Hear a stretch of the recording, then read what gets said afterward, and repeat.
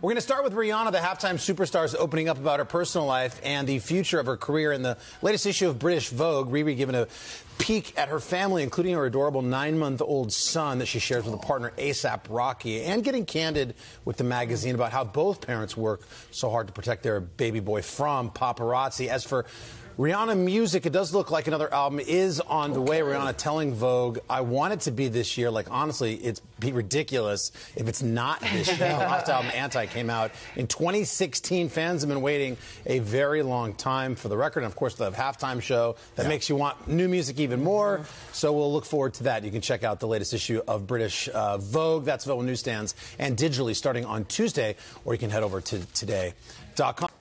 Hey, thanks for watching. Don't miss the Today Show every weekday at 11 a.m. Eastern, 8 Pacific on our streaming channel, Today All Day. To watch, head to today.com/allday or click the link right here.